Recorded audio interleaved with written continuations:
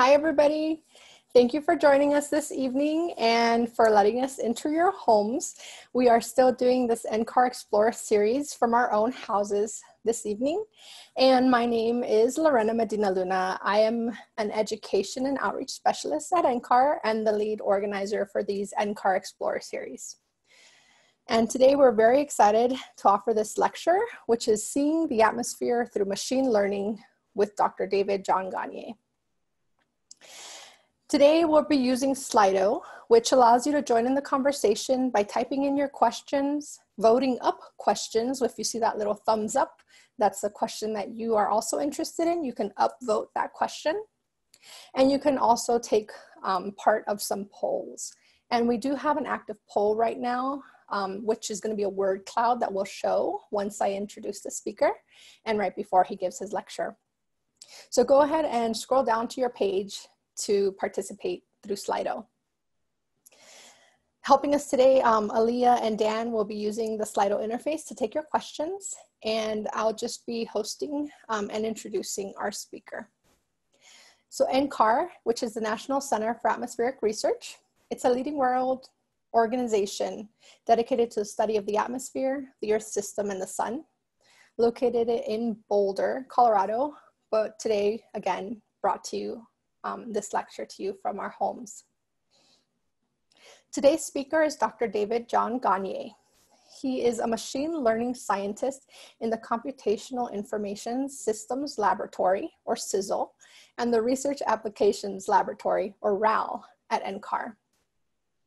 His research focuses on developing machine learning systems to improve the prediction and understanding of high impact weather and to enhance weather and climate models.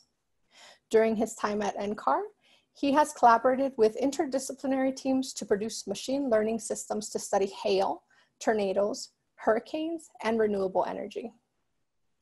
He has also developed short courses and hackathons to provide atmospheric scientists hands-on experience with machine learning.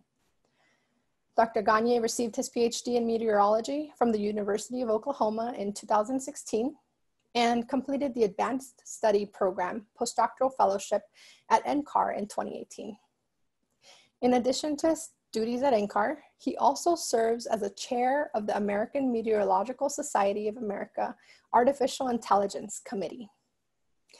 So there's a lot going on, and I'm really excited for us to hear more about his work today. And one of the questions that we had from our word cloud, Dan, if we have some participants for the word cloud, can you put up the results? Because we're interested in knowing, in your everyday life, what are some things that use machine learning?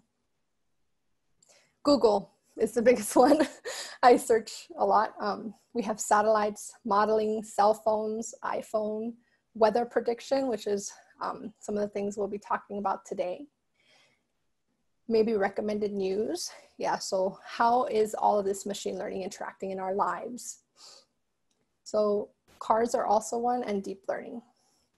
So with that, I'd like to welcome Dr. David John Gagne for your talk today. And we will be taking questions at the end of the lecture. So hold on to those questions because he might talk about them as we go through tonight. Dr. Gagne. Thank you, Lorena. Good evening, everyone. I'm going to go ahead and share my slides here.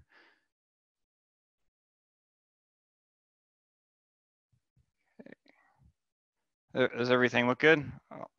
Awesome. So again, good evening, everyone. My name is Dr. David John Gagne. Tonight I'll be talking about seeing the atmosphere through machine learning. As was evidenced by the word cloud, machine learning is everywhere. It's now embedded in our everyday lives.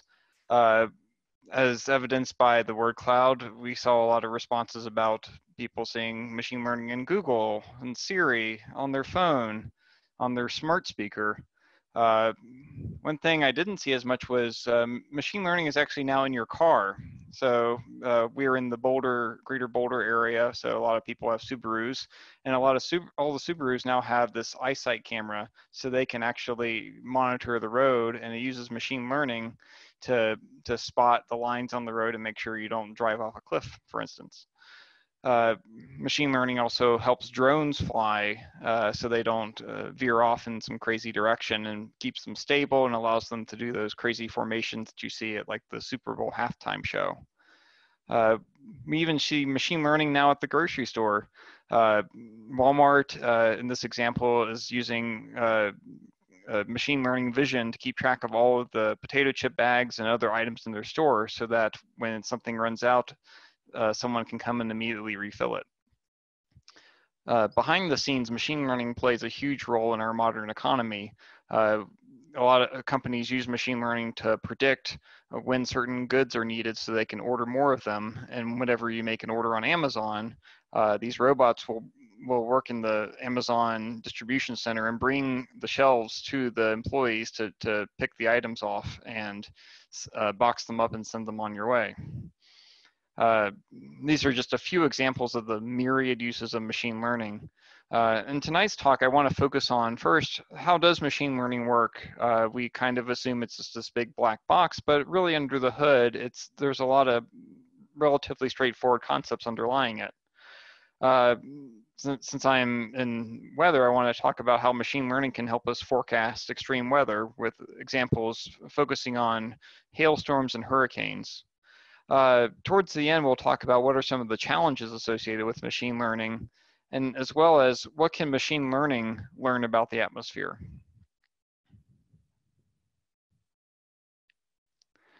So first, what is machine learning?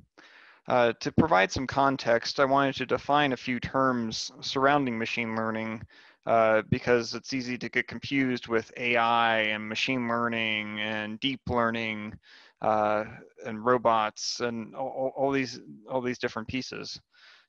So first, I wanted to define artificial intelligence, which kind of encompasses a large part of the field. It is now kind of a catch-all term for methods for computer systems to perform human tasks, whether that be playing chess or answering questions from someone on your phone, or recommending a movie, or predicting the weather. There are a lot of ways to accomplish artificial intelligence. One of them that was popular, especially back in the 1980s, was something called expert systems.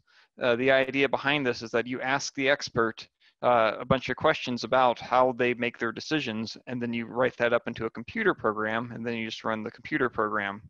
And this works pretty well in very focused situations, but because their experts don't entirely know how they're doing the things they do, we couldn't write down all the rules to do that. So a lot of people started working more on machine learning, which is a computer system that learns to perform tasks by reviewing large amounts of data. Essentially, you have a large amount of data where you have some kind of example of something the machine learning model would see, and then you have what the outcome should be.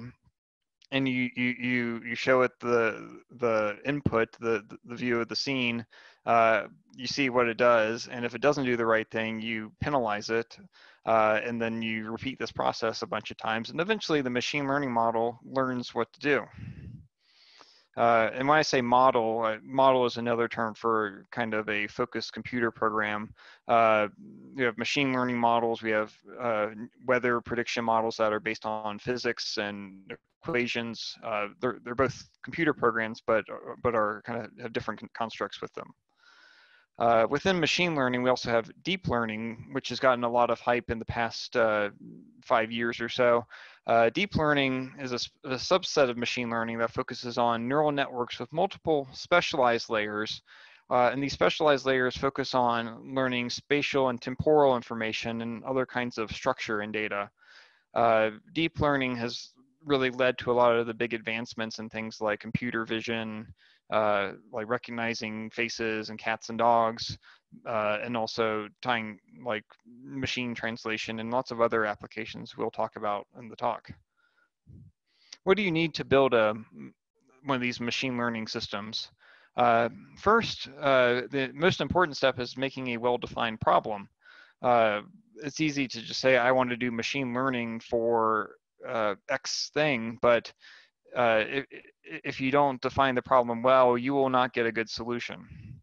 So the first question to ask is, what is the goal? What are you actually trying to do outside of just build a machine learning model? Are you trying to predict tornadoes well in advance? Are you trying to get your package from Amazon to your house in a day? What is the goal? What data are available? Like how big of a data set is already available? How long does it go back in time? What is the coverage of the data? What are the constraints? Do you need a prediction now? Do you need it in a week? How big of a computer do you have to run? Is it a phone or is it a supercomputer? How is the performance judged? What kind of error metric are you being compared against? Do you need to do really well on one certain case, or are you looking at how you do on average? And then what is the current approach? If it's an important problem, someone's already solving it somehow, and there's probably some issues with that. So can we overcome those with machine learning? Next, you actually need a data set. Most of our machine learning data sets look like some kind of data table. We have metadata, which is data that's not used in the prediction directly, but describes it. That can be things like a date, a location, time, a person's name. We also have inputs. In the weather field, this would be things like temperature, pressure, wind, etc. Could be a picture of a person's car. Then the output is what we're actually trying to predict. So if we're trying to predict hail, we have a yes or no on hail. It could be something else like what color is the car. We have candidate machine learning models. So there's usually more than one machine learning model that might fit the problem.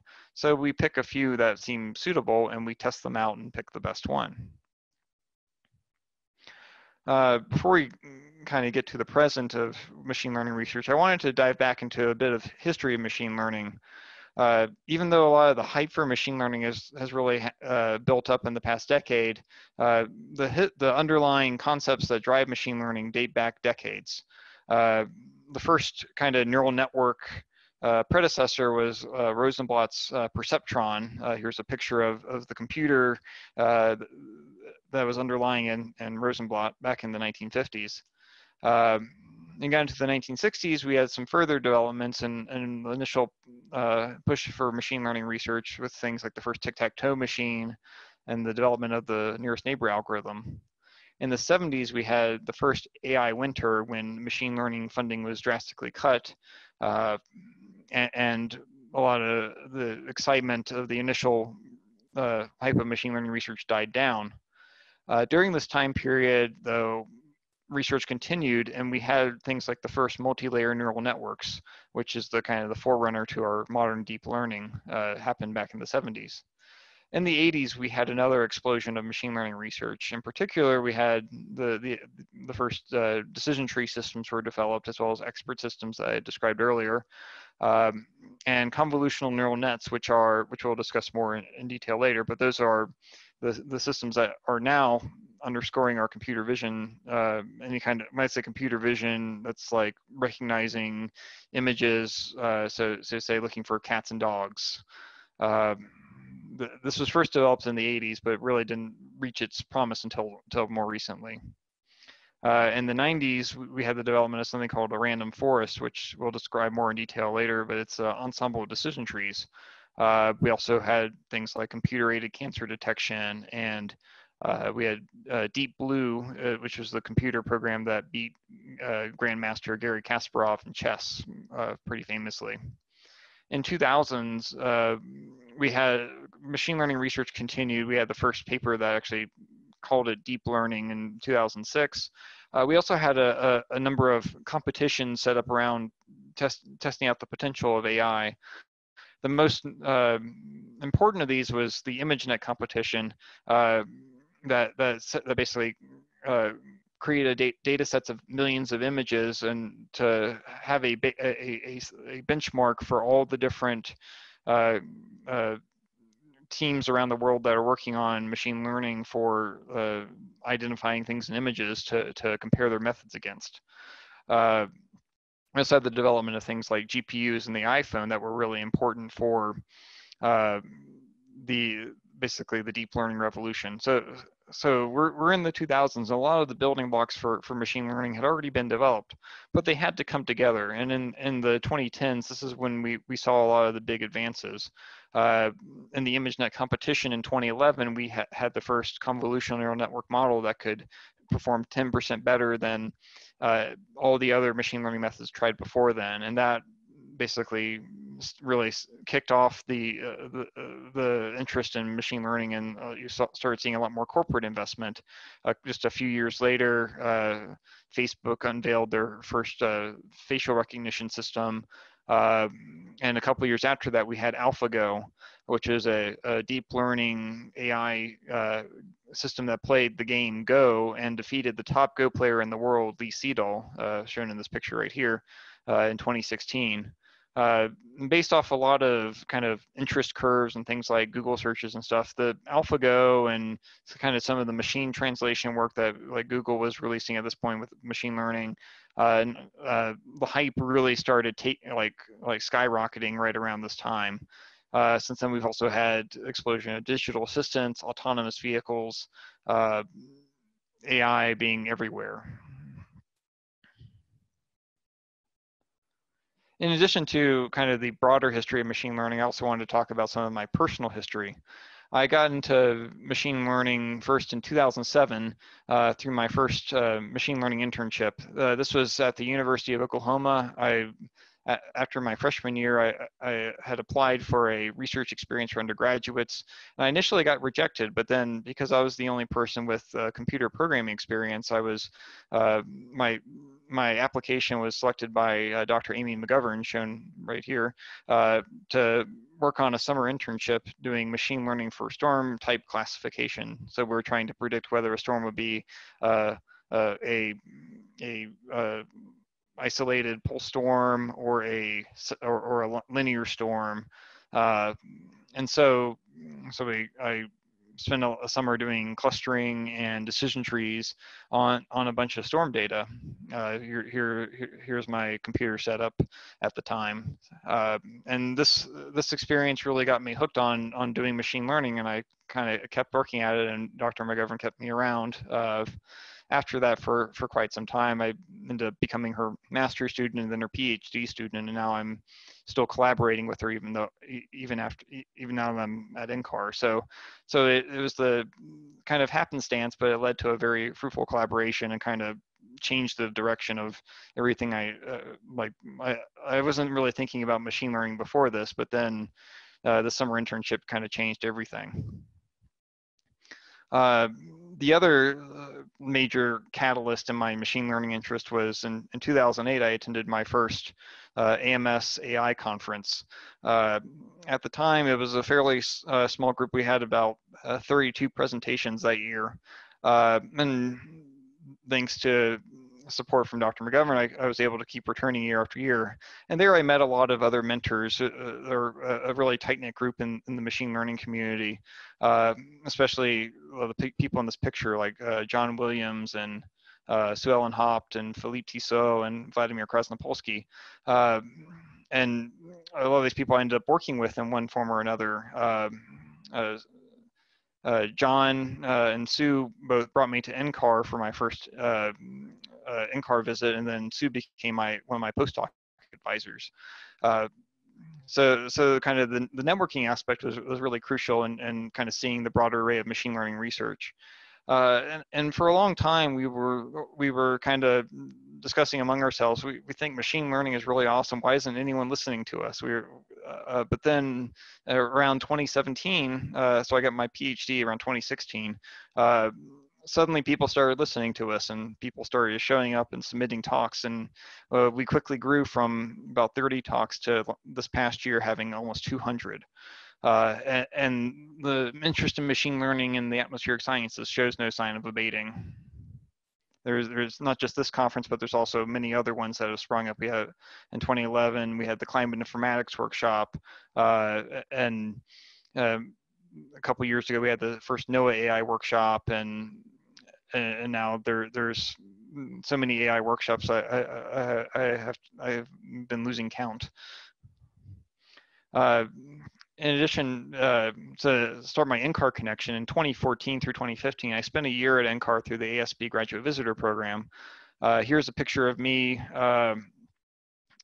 not working at NCAR, but at Rocky Mountain National Park. So we do, in fact, have fun in between doing all the machine learning, but this kind of broadened my horizons beyond just doing machine learning for severe weather forecasting. I did, during my time here, I worked on machine learning for solar energy forecasting. NCAR has a really strong track record in machine learning for a lot of different applications, but wind and solar energy were one of the real big success stories of the 2010s. We worked with Excel Energy to develop a machine learning forecast system for them that saved their customers a lot of money and helped Excel justify building a lot more wind power in the state of Colorado. And we've been developing more solar systems, and this is an example showing how we could do solar energy prediction in Oklahoma. And now we're doing solar energy prediction in places like Kuwait, where there's a big ongoing project with them. So that was a bit of history of like my both the broader machine learning journey and my personal machine learning journey. Now I kind of want to talk about machine learning in the context of weather forecasting.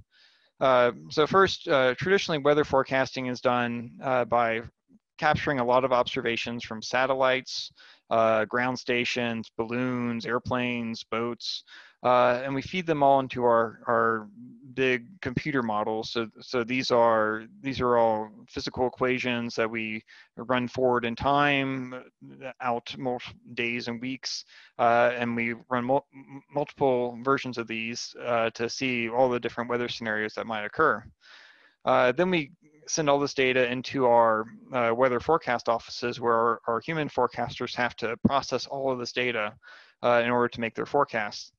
The challenge they're running into is that there is so much data now that it can be hard to find all the relevant patterns in the short time they have to make a forecast. So that's where AI can step in. AI machine learning can also look at all the observations and all the model output and feed it in, summarize it, correct errors in it, and both feed that to the forecasters or also just directly output its own forecast through things like the Weather Channel app or other application systems. Ideally, the forecasters can still add a lot of value on top of the AI systems, and I see the AI systems as most importantly providing guidance for the forecasters to enhance their ability to find patterns and find other things. But there's also room for AI to produce its own forecasts and help serve people in cases where the forecasters like you want more quicker updates or other things. Sometimes you can use more of the AI and less forecasting, but in general, I think it's we get our best results when all of these systems combine, work together to provide a strong calibrated forecast that's targeted to the needs of our users. For our first weather example, I wanted to focus on hail prediction. For a lot of our Colorado viewers, hail has been a major hazard in your life for the past few years. Most notably, in May 8th, 2017, there was a $2.3 billion hailstorm that hit Golden and West Denver that shut down a mall out there for about 6 months, destroyed a lot of cars and houses, and was, I believe, Colorado's costliest weather event in history. A more example closer to home for NCAR, this is the parking lot of the NCAR Foothills Lab. This was a lot of small hail, but it was so much that it flooded the parking lot. So hail can cause hazards in numerous ways. If you want to get large hail, how does this happen? First, you need a thunderstorm, preferably a supercell thunderstorm. if you want to grow hail, you need some hail embryos, and you need to basically really small hail, like kind of really small proto hailstones, and you send them into your storm's strong, wide, rotating updraft, and then along the way they pick up super cool liquid water and grow and grow and grow until they become very large. Once they become so large that they can't be held up anymore, they fall down. And in the process, if you want the hail to be large at the surface, for meteorological purposes, of course, you want your melting layer to be close to the ground. So basically, the cooler it is, the less the hail will melt before it reaches the surface. And also, if it's drier, that can also help. So if everything comes together, you can get really large hail. The challenge in forecasting hail is that a lot of things have to come together at once in the right place, and that makes it very uncertain and very challenging. But where machine learning can come in is that it can look at all these factors and weigh them together and look at different situations and find where hail might be more prevalent. I also, at this point, want to acknowledge that this work has been funded by the National Science Foundation and NOAA in collaboration with my colleagues at the University of Oklahoma and NCAR, and they're all listed down here. So this is, see throughout, and if I haven't emphasized already, this is a team effort to build these kind of machine learning systems that requires input from a really diverse array of experts. The first machine learning technique I want to talk about is something called a decision tree. It's one of the simplest machine learning techniques, but also very powerful. A decision tree is essentially what it's called. It's a kind of a flow chart. So you start with a decision node, which has a question in it. In this case, the question is the wind difference with height greater than 15? If yes, then you go down the yes branch. If no, you go down the no branch. And then that takes you to another decision node. And you follow that one way or another. And this can go for quite some ways. But eventually you'll reach a leaf node where the actual outcome is determined. In this case, if we go down these two yes branches, we get a 76% chance of large hail.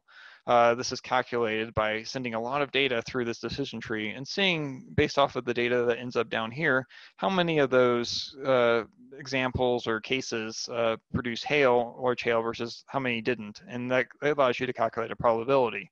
You could also calculate like the size of the hail by averaging the sizes of the hail examples that made it to that particular node. So decision trees are very flexible. They're also very interpretable because you can you can basically read the entire model out from the screen. It's just all these questions. So you can make rules out of it. So the question is, how do you actually get all these questions? How do you grow the decision tree? First, you need a bunch of data. So we have our data example here from the Storm Prediction Center Sounding Analog Retrieval System, which has a slightly unfortunate acronym these days, SARS. But it's a very useful data set in terms of seeing if you have small hail versus really big hail, 2 inches being like something that will damage your roof pretty effectively. The first step you want to do is look through all the possible questions that you could ask about your data, and this involves going through your input variables such as storm potential energy and wind difference with height, and trying every single threshold and saying, is the wind difference with height greater than 10? Is it greater than 20? Is it greater than 30? Is it greater than 40? And with each question, you check how good is that question at splitting the data into more similar subsets. Eventually, you pick the threshold, in this case 15, that best splits the data, and then that allows you to make the first leaf nodes of your tree. And once you do this, you have the question that causes the largest reduction in prediction error. You repeat the process. It's kind of a brute force search that you repeat on each subset of the data. And as you do so, we start finding more splitting thresholds that break up your big area into smaller and smaller subsets that are more concentrated and more exact. So we start seeing a pattern here where with small storm potential energy and small wind difference with height, we generally have small hail. And if you have large of both, you tend to get large hail, but in between, it's a little bit more uncertain. Before I go on, one of the challenges associated with decision trees is that while they are very simple and very interpretable, they are often not very accurate because like they can only do these kind of simple splits. While you can do a lot of them, it's sort of you can run into problems where it sort of makes noisy subsets that have very few examples in them. And it's often not the most ideal model for everything. But decision trees in a group can be very powerful if you treat them in a special way. So the approach that often gets used in place of a single decision tree is something called a random forest. A random forest is an ensemble of randomized decision trees. So the reason why they're randomized is if you took the same data and put it through the tree growing algorithm, you would get the same tree every time. So if you want diversity in your decision trees, you need to randomize the training process. And the first step of that is you resampling the training data. So this means you put it all in a hat, you draw all your training examples out of the hat again. But every time you draw, you put them back in, so you can, it's called resampling with replacement. And in the process, some examples will get repeated multiple times and some examples won't appear at all. But doing this allows you to get basically a more varied training data set.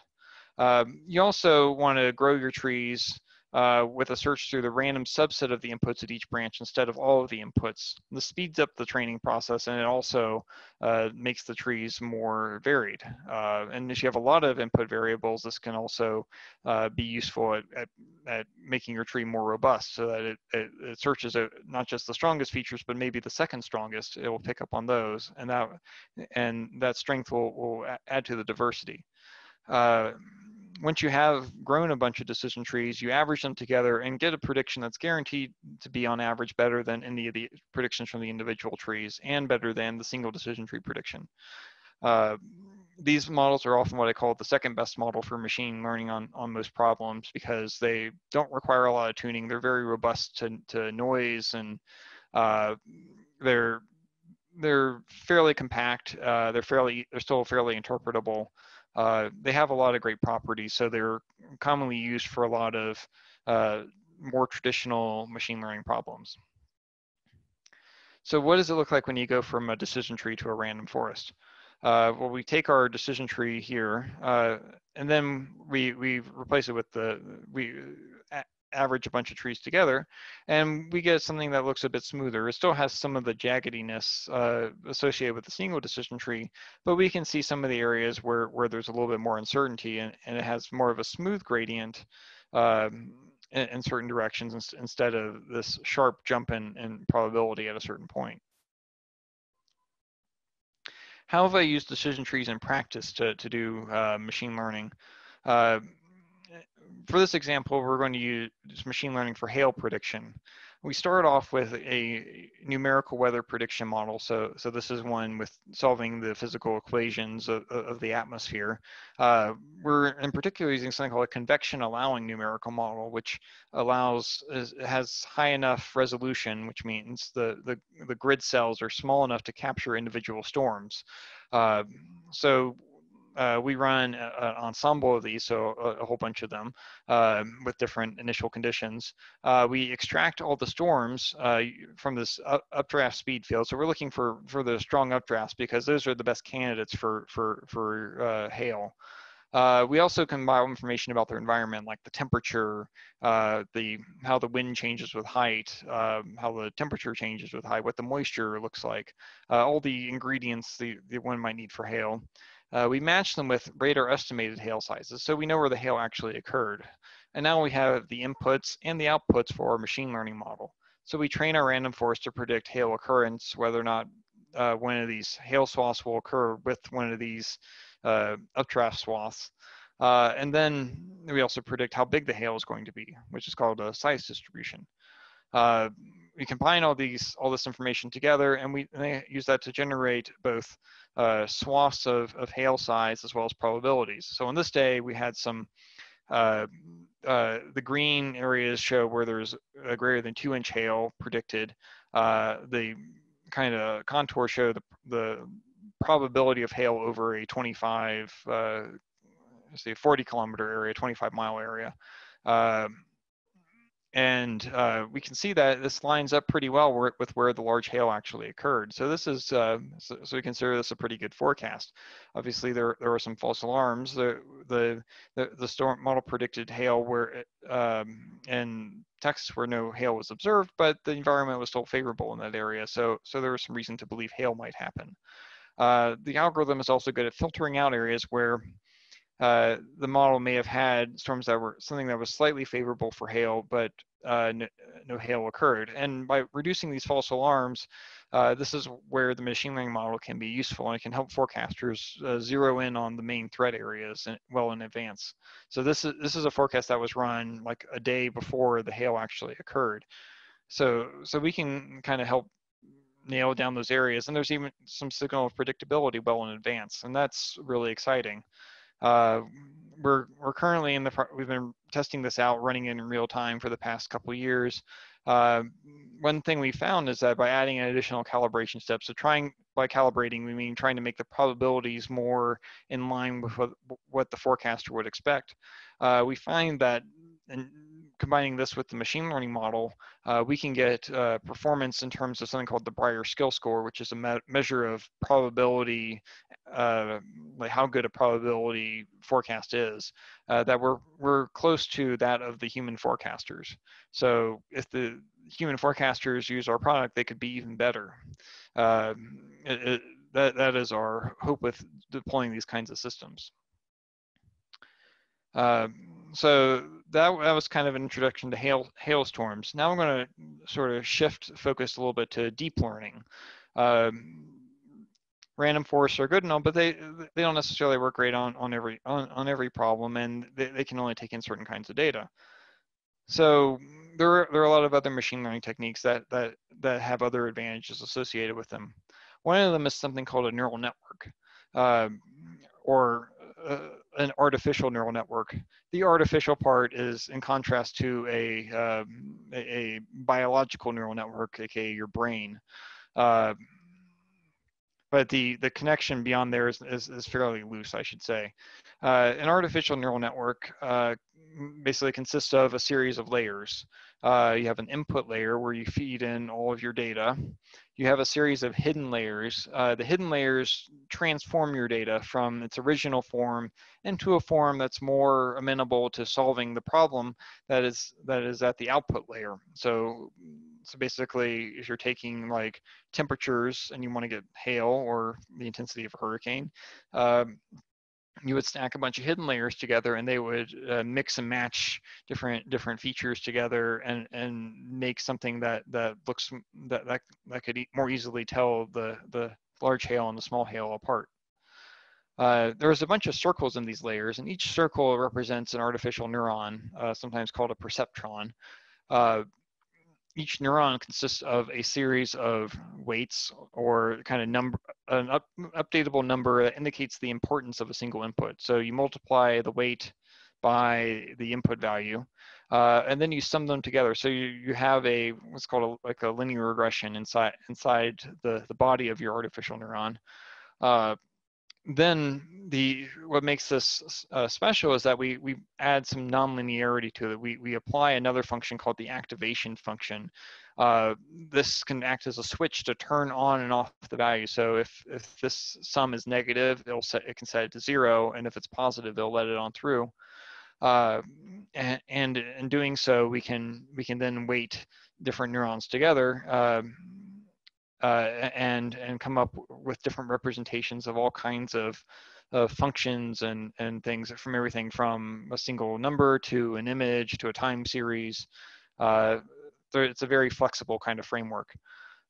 One thing that traditional neural networks do is they connect all. Basically, they have weights. If you have a neuron in one layer, it will have connections to all the neurons in the previous layer. So this adds a lot of flexibility, but it also makes it possible for the neural network to do something called overfitting. This is where it fits the data it's seeing too well. It gets too close to it. It's too perfect, and it does so by fitting to noise. It will like just assume that everything should be like this exact example. But really in life, there's a certain amount of smoothness, things we can't explain. So we don't want our models to overfit. We want them to fit well enough, but kind of capture the main structure.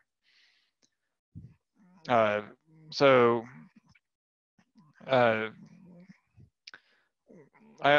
with that, we can also see that how it makes the structure also differs from a random forest because it has a set of continuous functions that it's adding together. You get a smoother surface compared with the random forest or the decision tree, which are still much more jaggedy.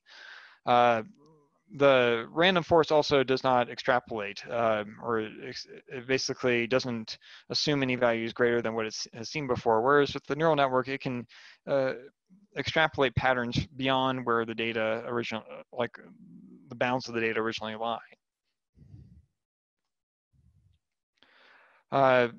The more traditional neural network setup where you connect all the nodes together works really well for tabular data, but it works less well for things like images where you have basically each pixel of the image is an input into the neural network. But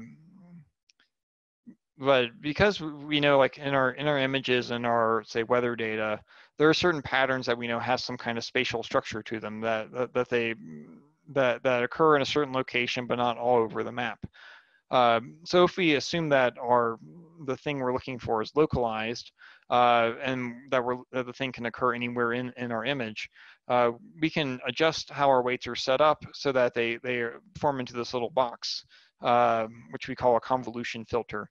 The idea of this is that we run the filter over the box, we multiply it by our image, where when you multiply and sum it together, if the values are high, that means the filter lines up with whatever's in the image. So it's saying, hey, there's something here that you should look at. And where it's low, it's saying, no, you shouldn't look here for this thing. Another key part of our neural networks for images is doing something called pooling. So if we want to run the same size filter over a larger part of the image, we can either make the filter bigger or we can make the image smaller. And we do this by just taking the maximum in a given area. So in doing so, you can make a smaller model, like with fewer weights that you have to learn, and less computational complexity, so less computer cycles, by making your images smaller, and you still retain a lot of the important information in doing so. When you combine these two pieces together, you get something called a convolutional neural network. In our weather example, we can take a radar image, something like you'd see on TV when there's a tornado or a hailstorm coming. We then feed it through a set of convolutional filters. We have multiple ones because they're all looking for different features. Some of them will look for where the storm is. Some of them will look for where the storm is not. And some will be kind of redundant, but they will all look for different aspects of the storm. And we can then stack, like we take that first set of convolutional filters, we do a set of pooling on it. We then take a second set of convolutional filters, and they will actually combine all of these previous images together and look for combinations of features. So we call higher level features or more complex features. In like an image, like a object recognition kind of context, you look for like circles or diagonals at this level, but then when you get to the deeper layers, you're looking for faces and wheels and airplanes and other high level concepts. So here we may be looking for a supercell thunderstorm versus a squall line, for instance. And then for our given problem, at the end, we actually have the part that predicts the hail. In this case, it predicts like where's the hail, like notices the features at the edge of the storm are positively associated with the storm producing hail. And in this case, it gave the storm a 98% chance of hail.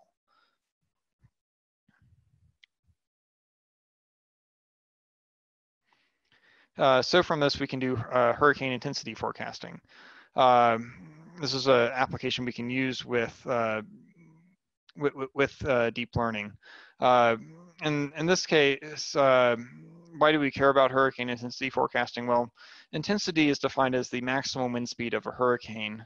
Intensity depends more on small scale forces, so it is harder to predict than the track of the hurricane, which is like which way the hurricane is going.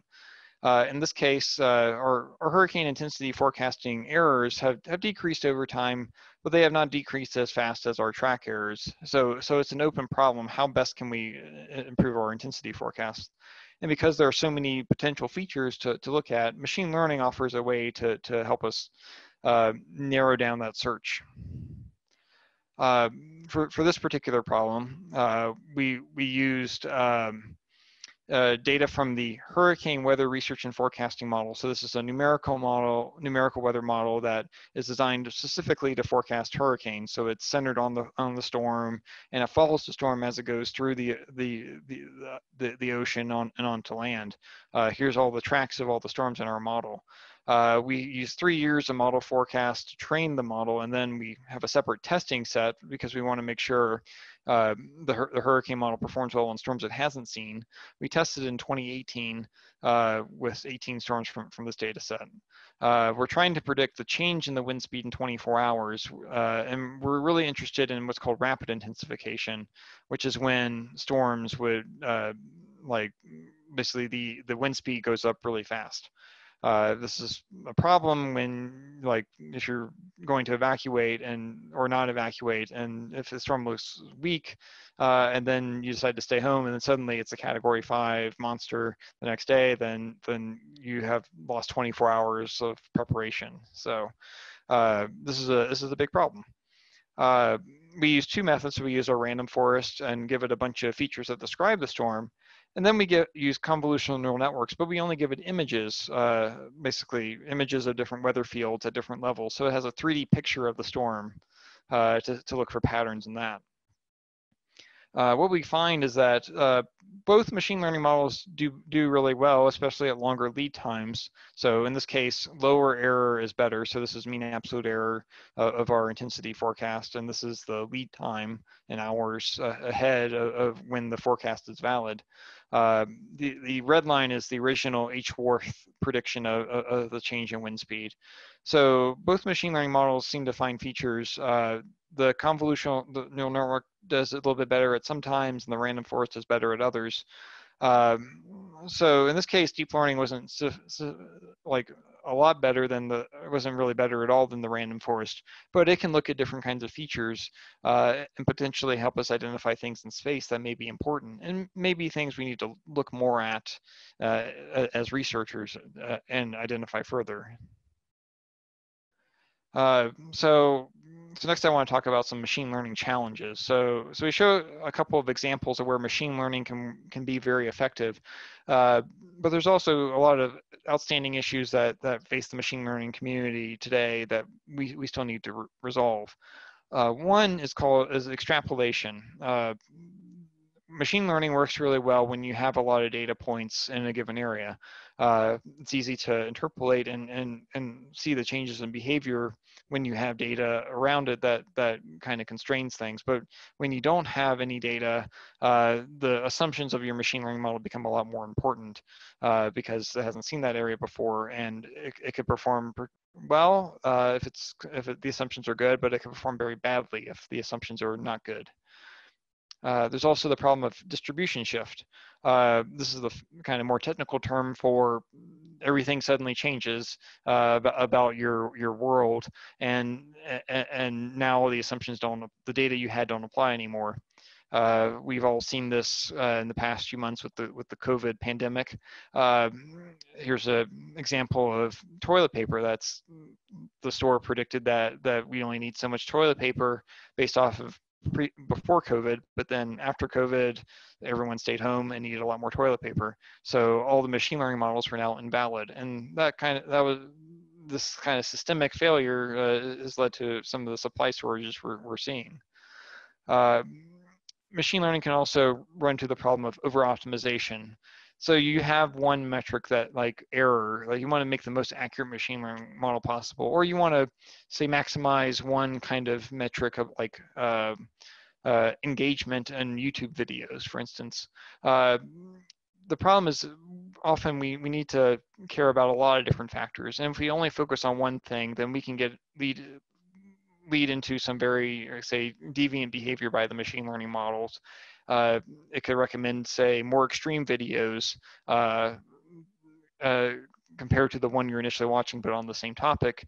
And that can lead to people getting, say, radicalized by watching a series of YouTube videos. And there's an article about this in the New York Times in 2018, and been a number of other books and articles since then that have brought this issue to light. So there are ways to train with multiple goals in mind, and that can help address some of these issues of over optimization. There's also the problem of underrepresentation bias. This has been talked about a lot more, especially in the past couple months.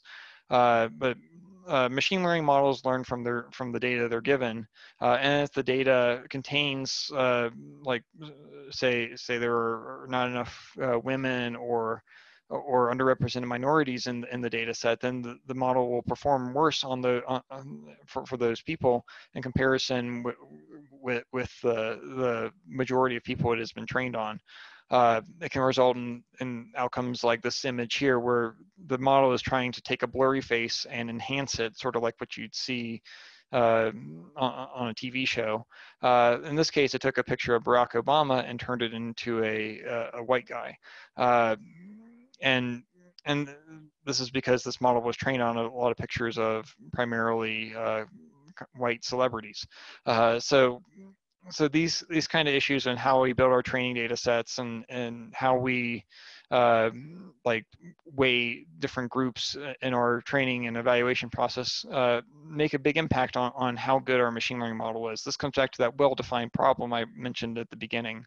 If we don't have a well-defined problem and good ways to evaluate it, to check for these kinds of issues, then we'll end up with some really bad outcomes. This is not a problem this is also a problem that the weather community needs to worry about, and the climate community, and because our data sets also contain different kinds of biases due to how we collected the data. For hail, we often collect hail reports by asking people to compare the hailstone with common objects like baseballs and teacups and softballs and grapefruits and marbles and half dollars. As a result, we get certain objects that are more common or overrepresented in our hail size distributions. And where we don't have an object, we don't have hail sizes there. And this affects our view of what the hail sizes look like. We also don't collect hail reports from everywhere. We only collect it where there are people.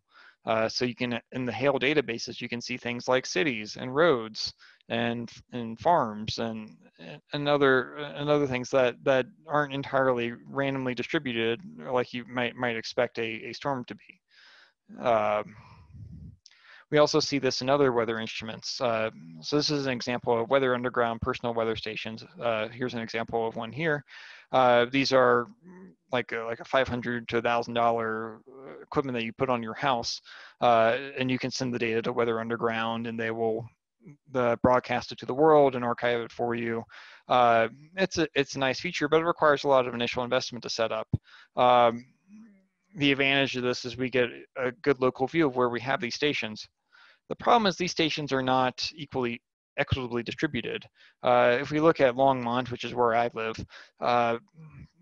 this is a map from the US Census and the Washington Post that shows the red dots are where white people live, and then the yellow dots in this case are where Latinx people live. And if we look at the relative distribution, we see that there are far fewer weather stations in the areas that are larger population of underrepresented minorities, and this is due to some historical issues. And you see this pattern in other cities as well. Recognizing this, if we want to get more equitable representations of our weather data, one thing we could do is work on making lower cost weather instruments that we can distribute or make available in these areas so that people can provide weather data and get better weather forecasts for their area that are more calibrated to their particular areas. So there's a problem, but there are potential solutions we can build on from this. To further analyze and evaluate some of these issues, we can also use techniques in the area of explainable machine learning. This is an area I've been working on for a little while now, and is an area of great interest and has a lot of potential for development. The idea behind this is that our machine learning models generate predictions, but we often don't want just the prediction. We also want to know about why the machine learning model made a prediction.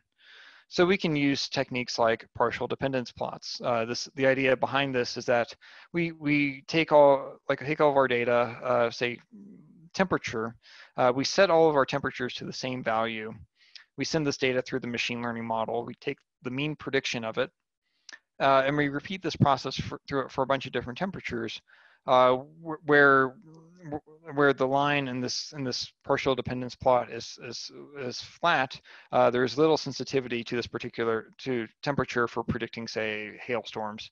But then when there's a sharp change in the line, that means the prediction is changing as a result. For hurricane intensity, we find that things like the maximum wind speed from the weather model, if it's increasing, then the change in intensity is increasing. So that's kind of a sanity check. We also see for minimum pressure, which is highly related to it, you see that if the pressure is increasing, the storm is going to weaken. If the pressure is decreasing, the storm is going to strengthen. So again, another sanity check.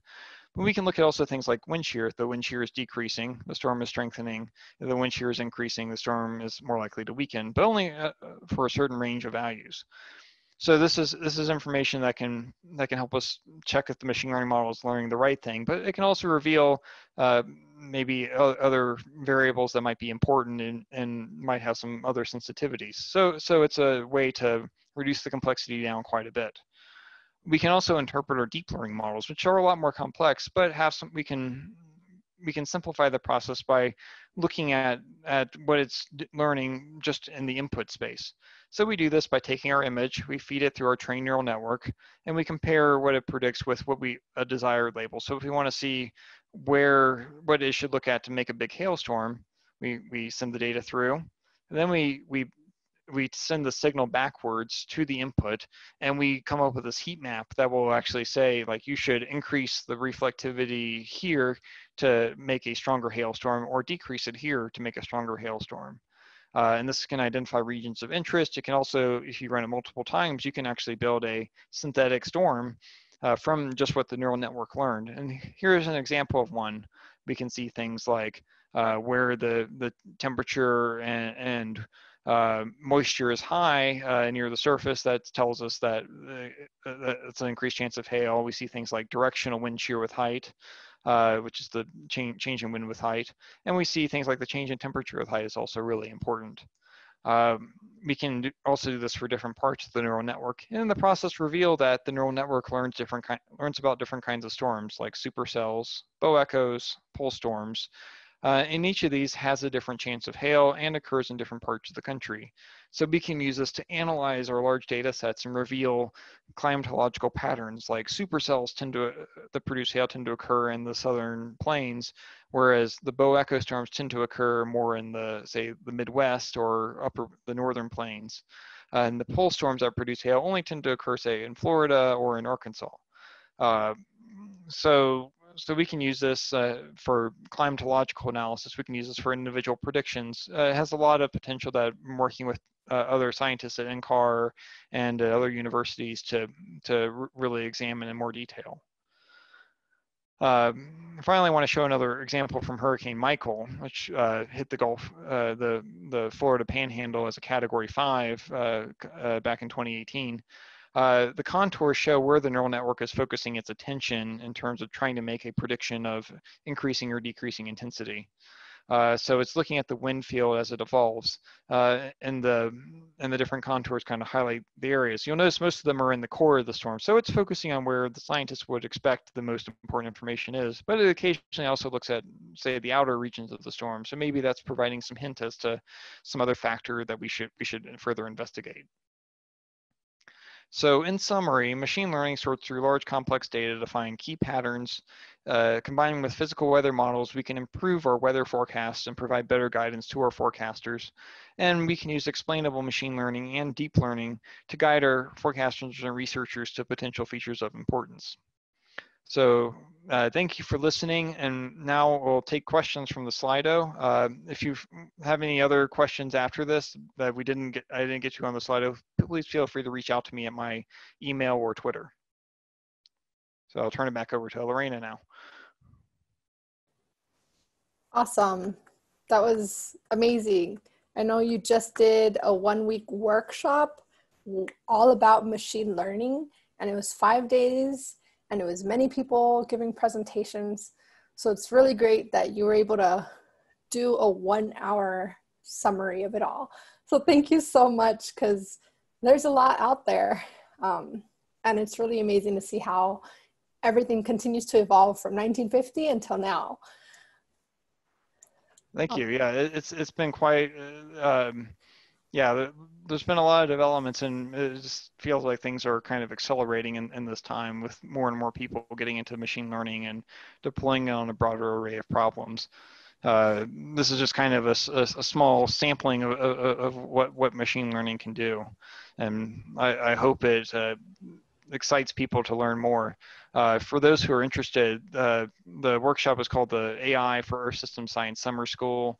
If you Google AI for ESS, you'll find our website. We've also posted all the videos on the CISL NCAR YouTube page if you want to go learn a lot more. We even have a hackathon with data sets out there, so you can try the machine learning yourself. That's so awesome. And one of our questions, because it seems like there are a lot of people that are interested in this. Daniel, can you put up the first question about drawing a general path and advice? So the question is from David P, and it'll pop up on the screen. And the first question was, could you draw some general path or advices for starting at machine learning applied to weather prediction? And what are some common mistakes or misunderstandings? Okay, thank you for this question, David. Let me think through this really fast. I would say that my biggest advice is start simple. It's just, with all the really complex machine learning models being hyped out there. Recently, there was a machine learning model release that has 600 billion weights inside the model. This is for like natural language processing. You might think that you need a massive supercomputer or multiple massive supercomputers to get started, but really, like, you can do machine learning on your laptop. There's a lot of smaller data sets available. So one place to start, the AI for System Science Summer School, we have some hackathon problems on there. I've also put together hackathons or like short courses on AI for as part of the American Meteorological Society annual meeting.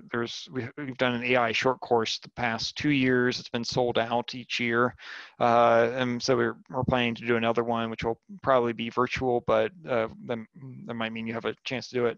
I encourage you to check out those data. There's publicly available. We have Jupyter notebooks, so it's for those who are not familiar with them, it's a kind of web visualization tool where you can like write Python code and run it and make plots, and it's very interactive. So that some of those are a good place to start. A lot of people sometimes will also use like Kaggle competition. So Kaggle is a website for machine learning competitions. They have some kind of tutorial machine learning problems on there to kind of just get started. But for general machine learning, it's a good place to see what other people are doing and download some real data and try it out. In general, you might want to find a problem you're also just really interested in and kind of work at it. Try download some basic machine learning libraries like scikit-learn and try out a linear regression, then try a random forest, then maybe a neural network, and see how they work. Some common mistakes and I think misunderstandings. One is that some people don't understand the difference between a training set and a test set. A a training set is the data you actually use to update your machine learning model and have it learn, whereas the test set should be independent. It should be data the machine learning model hasn't seen before or isn't like anything the machine learning model has seen before. So when you're evaluating your model, you want to use the test set to make sure that you're like not overestimating your performance. That's a common mistake people make. Trying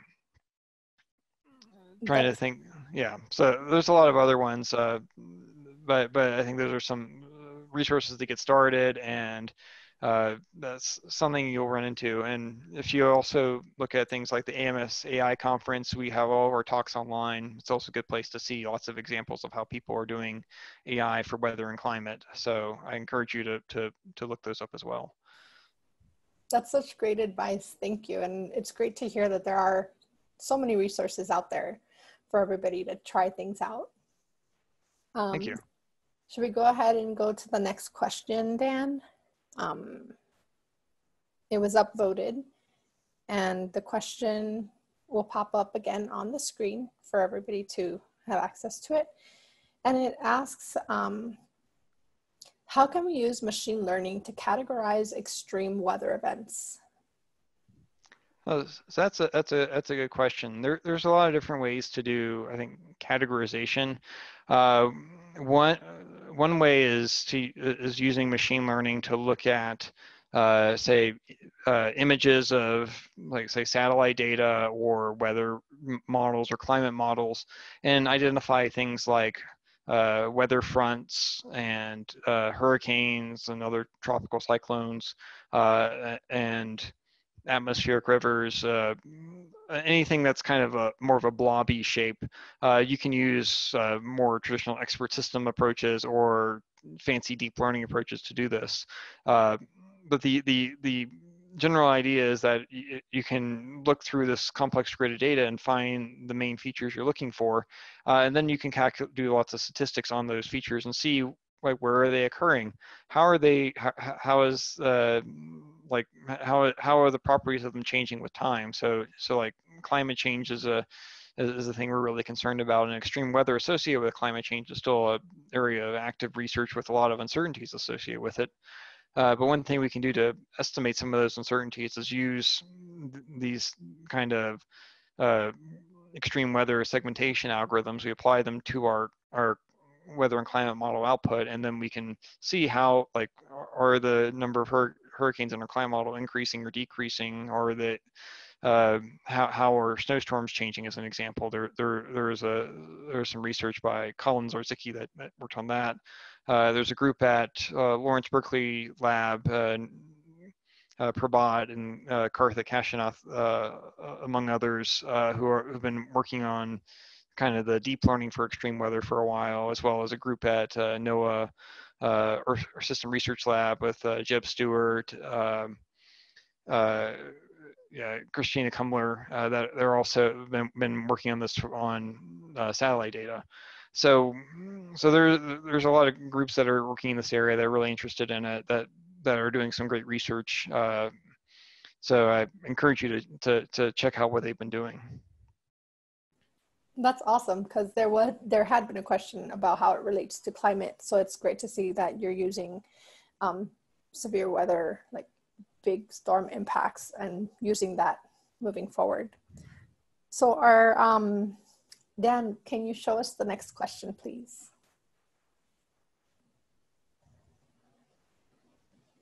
Yeah, in the process, I should also acknowledge my postdoc, Maria Molina, is also currently working on looking at extreme weather, and how it changes with climate change, and how deep learning can help predict that. So I encourage you to check out some of her presentations. She should be publishing more on this soon too.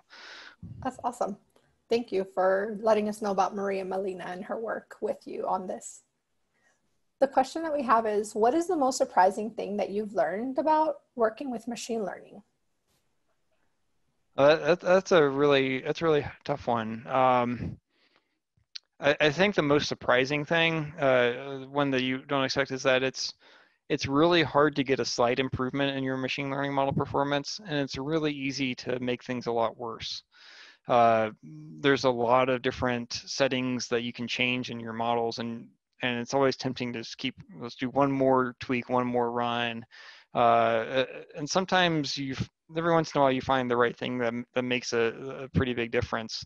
But often the things that make the biggest difference are cleaning your data, doing good exploratory data analysis, working with experts in the field who know a lot about the problem and help define it for you in the way that helps them the most and makes the solution more obvious. Uh, so I think those are some of the kind of hardest learned lessons going through the machine learning process. It takes a lot of work, and it also takes a lot of human effort in the machine learning process. While we talk about a lot of the computers and automation, there's a lot of people who have to work on this to build this infrastructure, and yeah, that's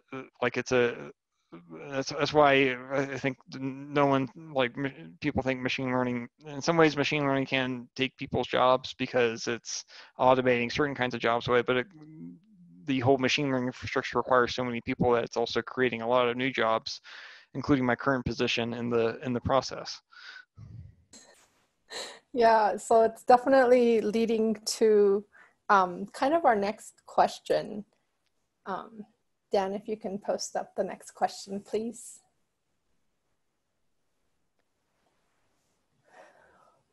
And the question is mostly about model complexity versus accuracy. So can you discuss your thinking on the model complexity versus accuracy trade-off in your machine learning work? Yes. So this is again where the importance of having a good test set and good evaluation systems is pretty crucial.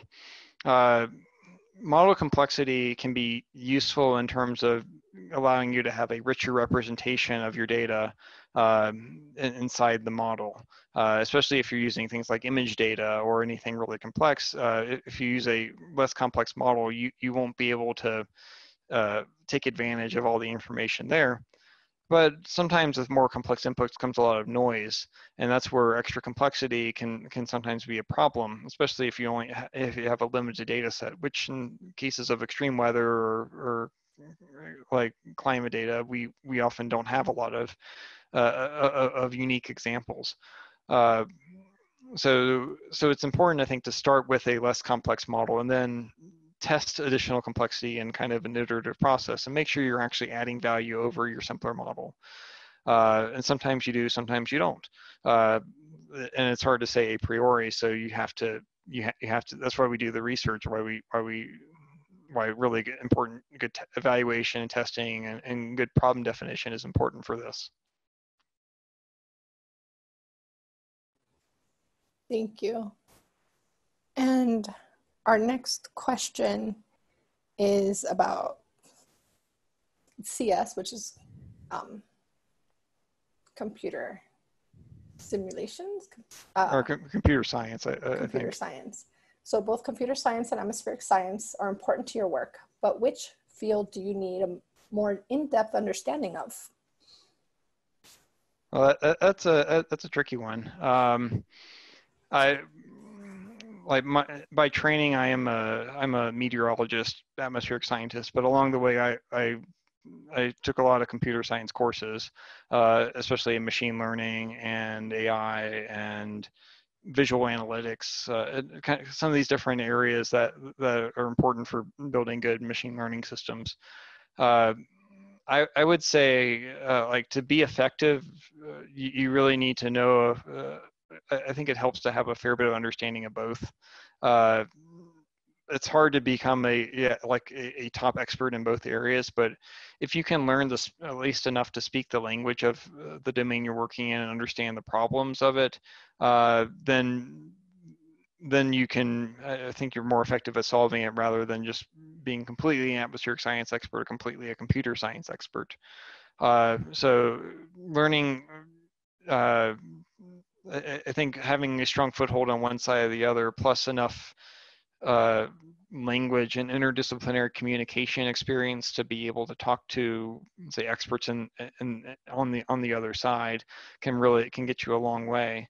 And some of it also depends on what aspect of the machine learning process are you most interested in working in. If you're doing like kind of theoretical algorithm design, then yes, you're going to need a lot of computer science knowledge and experience in mathematics to be able to work in that area. If you're doing more, say, applying existing machine learning models to problems, like it may be more important to basically helps to know how the models work, but you don't need to necessarily know all of the like proofs and fundamental math behind it, but you should at least have some idea of how it works, and where it works well and where it doesn't, so that you can apply it well within your atmospheric science problem. That's awesome. And I'm sure that's also comes into play with collaborations where you might not be the expert on one part, but you have a collaborator who might focus more on that other aspect that you're also interested in.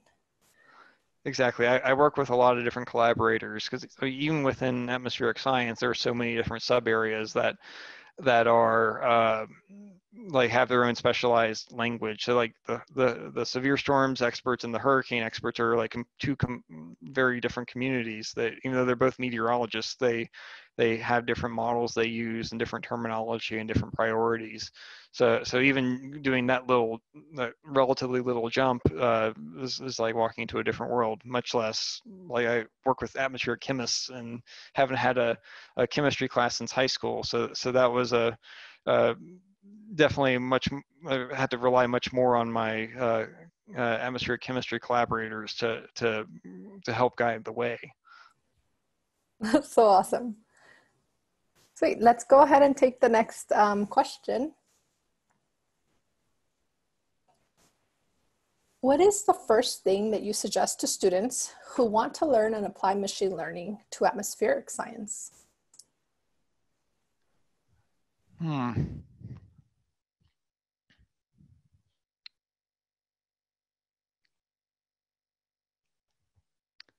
Yeah, I think that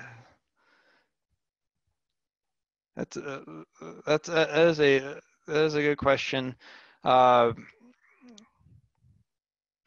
would say try to do some reading about machine learning and kind of see what's already been done out there. I made a lot of recommendations about like the AI summer school, the AI short courses, the AMS AI conference.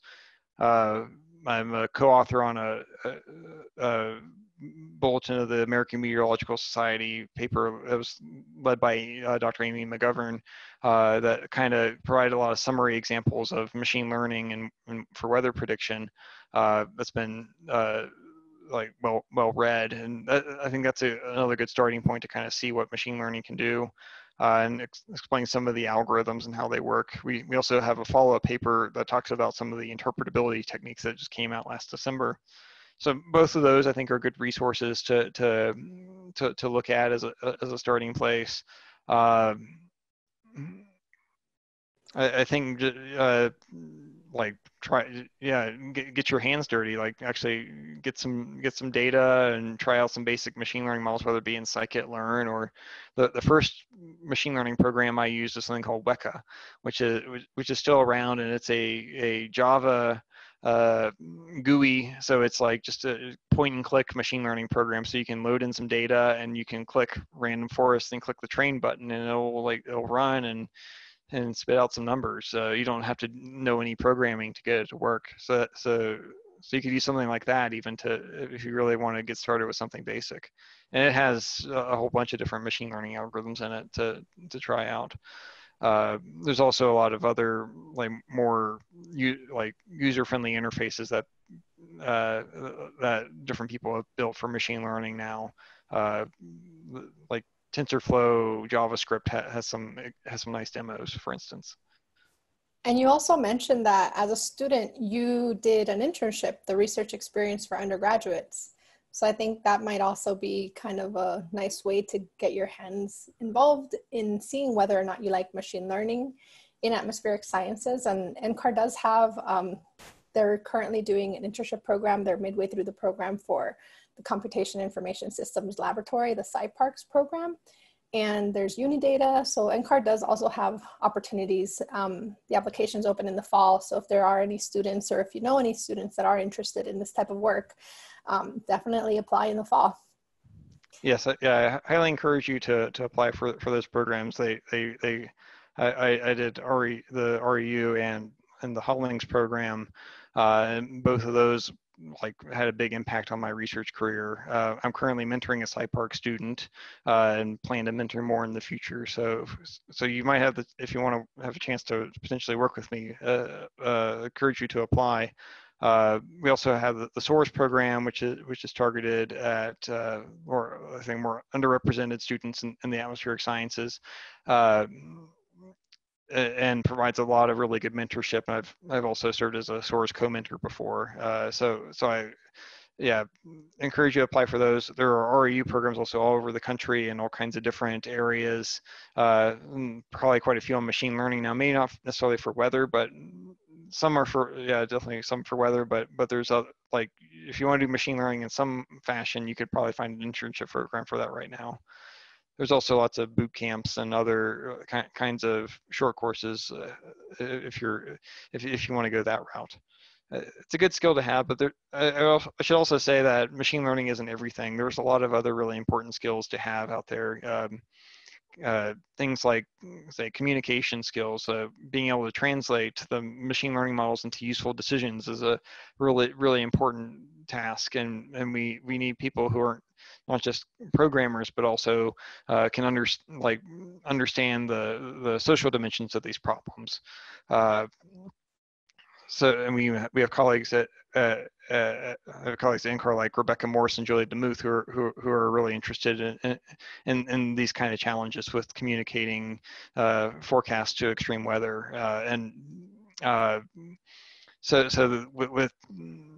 We need people that they can. There's a lot of ways you could just say use machine learning, but not necessarily work with the algorithms directly, but work with how they impact people. And I think it's a really important area, and it's already a hot topic and is a growing area of importance. And to do that well, we need social scientists and business people and a diverse array of expertise brought to bear to make headway on these problems. That's awesome. And we are getting close to 8:30 p.m. Mountain time. So we have a couple of other questions that we might not get to, but one of the things that keeps coming up is that uncertainty in the input that you're putting in. So one question that I had seen was, determining what aspects, or like, for example, there was a question about a convolution filter, and how to determine like which filters you're going to use and how does that affect the results. So it's a lot of questions that are talking about the input affecting the output. And you briefly did mention it in your talk about, this human error that you're putting in, but can you speak a little bit more to that? Yes. So how do you pick your inputs, and how does the machine learning model pick the inputs? I think is some of this. Some of it is on the end of the human designer of the system. Basically, often you could like pick a kitchen sink's worth of input, so you could try everything under the sun, but you're likely to run into some inputs that will be like correlated but not in a causal way. So like vocabulary and shoe size, or shark attacks and ice cream sales, or because they both happen in the summer.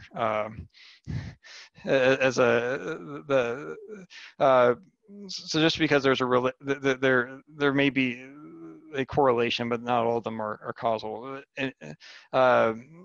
Anyway, like working with experts to figure out like a reasonable set of inputs is a starting point. Then in the machine learning training process, with the convolution filters and like the numbers in that filter are actually updated by the automatically by the training process. So they start out as random. They're just like, you just give them random values. And then as you show more and more examples, the neural network will change those weights a little bit every time it sees a different example.